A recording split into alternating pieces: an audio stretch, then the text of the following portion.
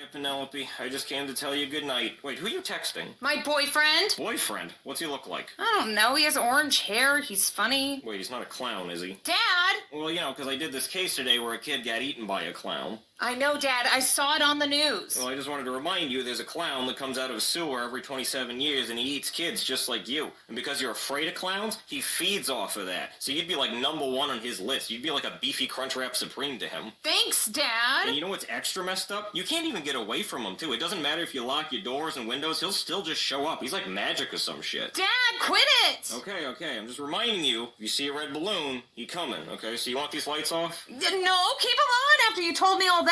Well, guess what? You don't pay the power bill, so I'm gonna turn them off, and I'm gonna go try to bang your stepmom. Oh, and also, break up with your boyfriend. You're not allowed to have a boyfriend until you're like 37.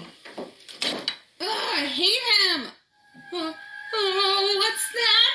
A red balloon! My dad says that means he's coming!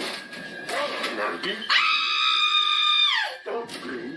You like balloons? No, I don't want it!